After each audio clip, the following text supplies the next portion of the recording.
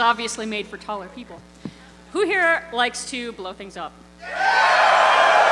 Awesome. This is a totally gratuitous shot just for everybody who likes to blow stuff up.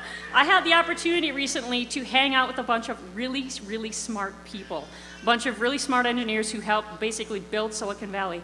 And they started telling stories, and they started talking about all the stuff they blew up when they were kids. They started telling me the formula for nitrogen triiodide, which you can find on the internet. I highly suggest it.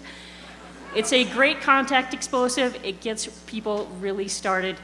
And so this started really getting me thinking about how kids learn.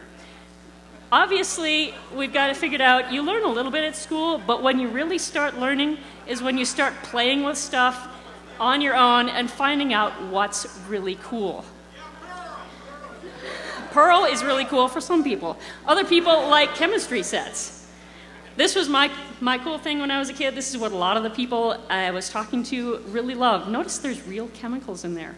Back in those days, you could actually go to the hardware store and get real chemicals. I love this one because back in the 60s and 50s, people thought it was a really cool idea to give kids gamma emitters and say, go have fun. Nowadays, we still have chemistry sets, but they kind of suck. They have a few chemicals in them. This one down here actually has a bunch of chemicals. It actually has real glassware. It also costs $200 to $300 on the internet. So you have to have a hardcore parents and hardcore kids if you're going to actually get people interested. This is what passes for a chemistry set nowadays.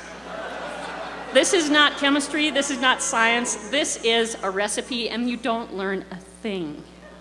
So why do we do this with kids? Do we think they're too stupid to learn things? Because anybody who's ever met a 4-year-old who's told you everything there is to know about dinosaurs knows that kids can figure stuff out.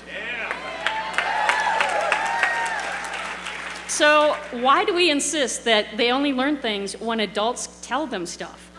This is what happens when we figure that. Because instead of Calvin running around figuring stuff out, figuring out gravity, he's sitting at a desk, and this cartoon, there's a whole cartoon to it, it actually made me cry. I think we're afraid a lot of times that this is what's going to happen. So the basic story behind this is don't be Beaker. Beaker didn't learn a thing. He was hilarious. He was a lot of fun. But Bunsen Honeydew didn't teach him anything.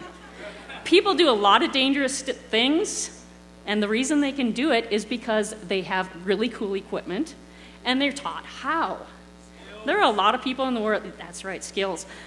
There are a lot of people in the world who actually get paid to blow stuff up. This is another cool thing that the hardcore geeks, old-time graybeard guys, actually go like lazy with nostalgia when you show them this, because this is how a lot of them really learned how to do science. And the cool thing about it is they actually taught how to do it. They said, hey, instead of sticking your nose in that test tube, waft it. Hey, there's an idea. Kids can actually learn stuff. So basically, we need to have better expectations for our kids, which is a lot different than saying, don't dumb stuff down. There's a difference in that. So basically, give kids stuff to blow things up. Let them have cool toys. Let them take stuff apart. Give them all sorts of stuff like this. And I have one note to say, if we don't start giving this stuff to girls too, we have if we don't start giving this stuff to girls too and let them blow stuff up, we have absolutely no right to say, hey, I wonder why there aren't enough girls in engineering. Let people make small mistakes now, and this is for kids and grown-ups, because it's better to make small mistakes now when it is really easy to clean off the dining room wall and a couple Band-Aids, rather than waiting till later. Yoda was completely misunderstood. When he said, do or do not, there is no try. That's great when you have to get your ship out of the swamp and go save the galaxy, but it doesn't work. You know, Luke screwed a lot of stuff up.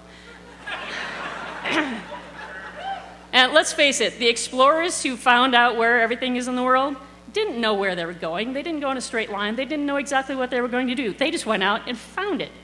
And that's why we have this whole world that we know about now.